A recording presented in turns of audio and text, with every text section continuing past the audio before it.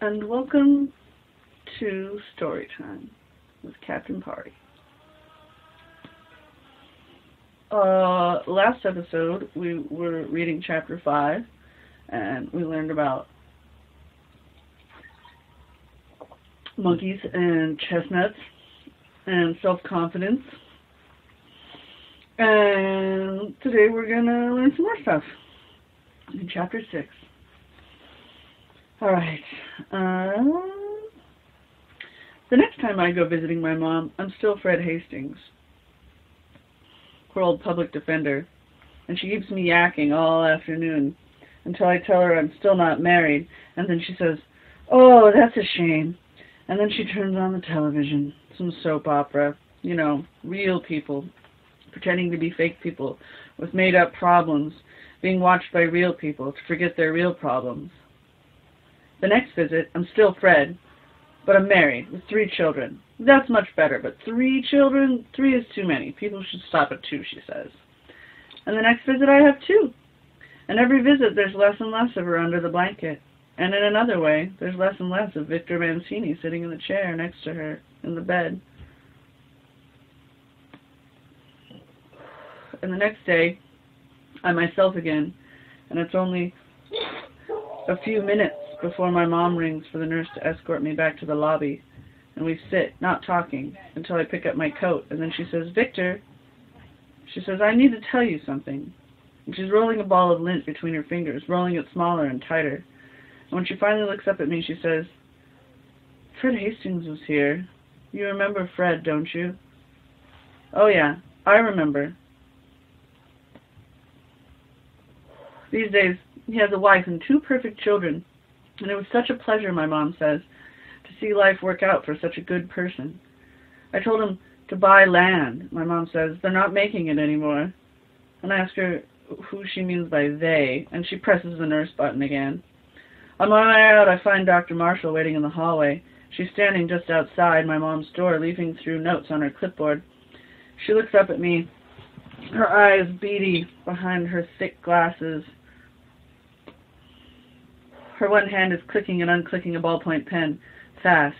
"Mr. Mancini," she says, and she folds her glasses and puts them in her chest pocket of her lab coat and says, "It's important that we discuss your mother's case." Stomach tube. "You asked about other options," she says. And from the nurse's station down the hallway, 3 staffers watch us, their heads tilted together. One named Diana calls, "Do I need a chaperone for you too?" And Dr. Marshall says, "Mind your own business, please." And to me she whispers, "These small operations?" The staff asks as if they're still in high school. Dina I've had. See also Claire, RN. See also Pearl, CNA. The magic of sex is it's an acquisition, without the burden of possessions. No matter how many women you take home, there's never a storage problem. To Dr. Marshall, her ears and nervous hands, I say, "I don't want her force-fed." The nurses are still watching. Dr. Marshall cups a hand behind my arm and walks me farther away from them, saying, "I've been talking to your mother, and she's quite a woman.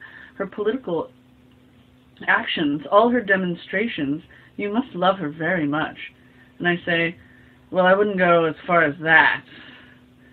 And we stop. And Dr. Marshall whispers something, so I have to step closer to hear. Too close. And the nurses are still watching and breathing against my chest. She says, "What if we could completely restore your mother's mind?" And clicking and unclicking her pen, she says, "What if we could make her the intelligent and strong, vibrant woman that she used to be?" Sure.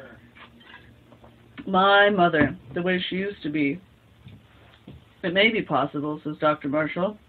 And not thinking about how it sounds, I say, "God forbid." And then real fast I say, "Oh, well, that's probably not such a great idea." And down the hall the nurses are laughing, their hands cupped over their mouths. And from even that far away you can hear Dinah say, "Well, it would serve him right." And on my next visit, I'm still Fred Hastings, and my kids both get straight A's in school. And that week, Mr. Hastings is painting our dining room green. Blue is better, my mom says.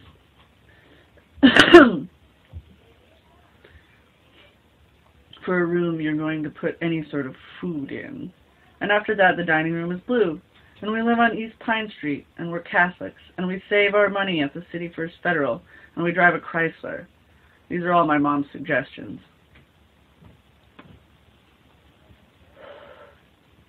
The next week I start writing things down, the details, so I won't forget who I'm supposed to be from week to week to the next.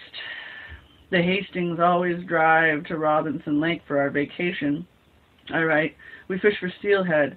We want the Packers to win. We never eat oysters. We are buying land.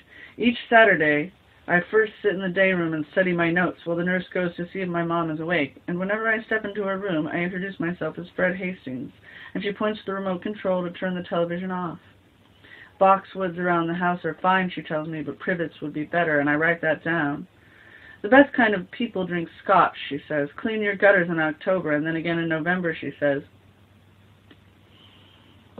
Wrap your car's air filter in toilet paper for longer service life. Prune evergreens only after the first frost, and ash makes the best firewood. I write it all down. I inventory what's left of her. The spots and the wrinkles, her swollen or empty skin, and flakes and rashes, and I write reminders to myself. Every day wear sunblock. Cover your gray. Don't go insane. Eat less fats and sugars. Do more sit-ups. Don't start forgetting stuff.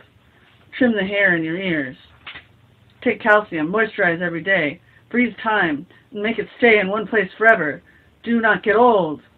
And she says, do you hear anything from my son Victor? Do you remember him? And I stop, and I feel my heart ache. But I've forgotten what feeling means. Victor, my mom says, never comes to visit me, and if he does, he never listens. Victor's busy and distracted, and he doesn't care. He's dropped out of medical school, and he's making a big mess out of his life. She picks at the lint on her blanket. He's got some minimum wage kind of job as a tour guide or something, she says, and she sighs. And her terrible yellow hands find the remote control. I ask, wasn't Victor looking after her? And didn't he have a right to live his own life? And I say, maybe Victor's so busy because he's out every night, literally killing himself to pay her bills for constant care. That's $3,000 each month just to break even. And maybe that's why Victor left school, I say, just for sake of argument, that maybe Victor's doing his fucking best.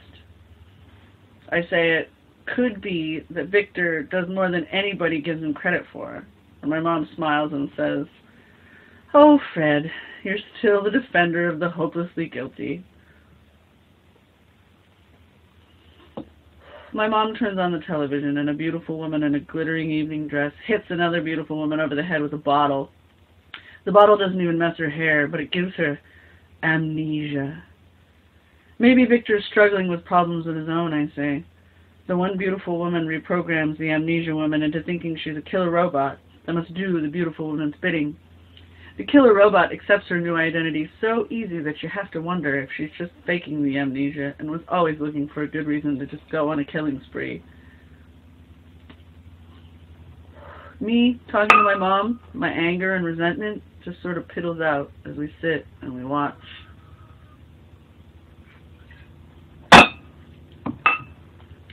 My mother used to serve eggs scrambled with dark flakes of non-stick coating from the frying pan. She cooked with aluminum pots, and we drank lemonade out of spun aluminum cups while we chewed on the soft, cold lips. We used